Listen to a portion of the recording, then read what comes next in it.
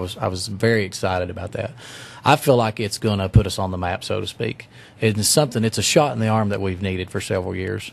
It's going to bring a lot of beauty to South Knoxville. It's going to bring some business to South Knoxville. I think we're going to attract back some of the tourism that we lost several years ago when traffic was routed up 40 instead of up Chapman Highway. Not that we need that much more traffic, but I'm thoroughly excited about it. I think it's going to bring a lot of value also to the property around that area.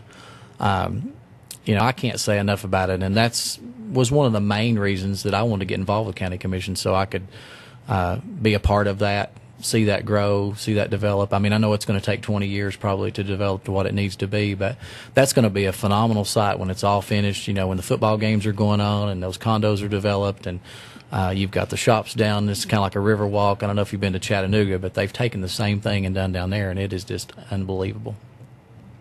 Mr. Brown? I would agree with Chuck on that. I think it's one of the greatest things that's happened to South Knoxville in the last 50 years. South Knoxville has kind of had the connotation as being the other side of the tracks as far as the city is concerned. And I think this is a great opportunity to tie that whole Chapman Highway corridor together all the way to Seymour. As I mentioned, I'm on the board of directors from the South Knox Seymour Chamber of Commerce. We have a new group in South Knoxville that's closer downtown called the Downtown South Knoxville Business Association that is getting formed and working on a couple of issues right now. I think that all of us working together can make this a great project for South Knoxville. And as Chuck mentioned, it's going to take some years to get done, but not only Chattanooga, but San Antonio, St. Louis. There are a lot of other cities that have done the same thing, and it's done nothing but to help the growth in the area, and as he mentioned, also raise property values and give people a little more pride in the community. I'm hoping that they will be able to extend it all the way up to the Imes Park. I think that would be great. And we both attended a grand opening ribbon cutting of the archway there at the Mary James Park yesterday. And this is Tuesday, isn't it? Yeah. Again, that's going to tie in from Iams around. So it's going to be something that our grandkids, will be able to enjoy. Maybe not, it's not going to be completed totally in my lifetime, but it's a start. And if you don't, a journey of 1,000 miles starts with the first step. And I think we've taken that first step now, and I think it's going to be a great boon to us there. And I'm behind it 100%. It's been a tough year financially for a lot of people. Knox County is not immune to that, especially when it comes budget time. I want to ask you all a little bit about what, first of all, your qualifications are regarding analyzing a budget of the caliber of Knox County's budget, and also how you would go about making cuts or trimming fat on a budget like Knox County's. Let's start with you, Mr. Brown. Well, first thing, nobody can be an expert in everything. I think that we have to rely on the managers, supervisors, whatever, in each of these budget areas to bring information to the commission. But I think the commission has a responsibility of taking a look at that. And, while we may not know where to cut a particular line item, there's certain questions I think that can be asked that would help us get some more insight as far as what is going on. One thing that was done this time with the nonprofits, the mayor picked a panel to look over the applications and so forth and so on.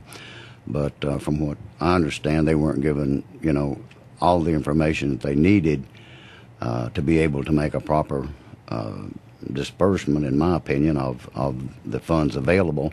And the bottom line is, when you work it the way they did, percentages down the line, there are several good charities down the end of the line that got left out. And one in particular is Dr. Kim out on Chapman Highway. He provides medical services for anybody who can't afford it. But he's not a professional grant writer, and it seems like that in this particular case, the ones that wrote the best grants got the most money. So I don't think that's hardly fair. And I think, again, this was the first attempt at doing this, but I think with some refining, next time that committee can have a little bit more to work with and know more where they're going. And I think we maybe need to do that in some of the other areas too, even into the school budget. I think that while we may not be experts in education, as I said, we have to rely on the information they give us. But I think by being more attentive to what is going on within their particular budget area and asking questions, it makes them more conscious of what they're doing also, and I think that's going to help us. Well, one of the things I pride myself on is I've been involved with budgets for the last 20 years. I own my own real estate investment company, and every project that we buy to fix up to sell, we have a budget. And basically, if you don't make the budget, then you don't make the money. And same thing with my involvement with the city of Knoxville. My day job, everything we do is a budget. I mean, you have X amount of dollars to run our building with. You have X amount of dollars to do improvements. So I'm used to staying on budget and trying to help figure out how we can cut the budget in ways to make other parts of the budget better. You know, that would be my experience with that. Like I said, I've been dealing with it for almost 20 years. It's not being prevalent to some of the information that they have seen, you know, when they're looking over these budgets and everything. I think we need some more community involvement. I think we need some teachers involved to hear their side of where they're losing their money, where they need to have their money brought back. Same thing with the libraries.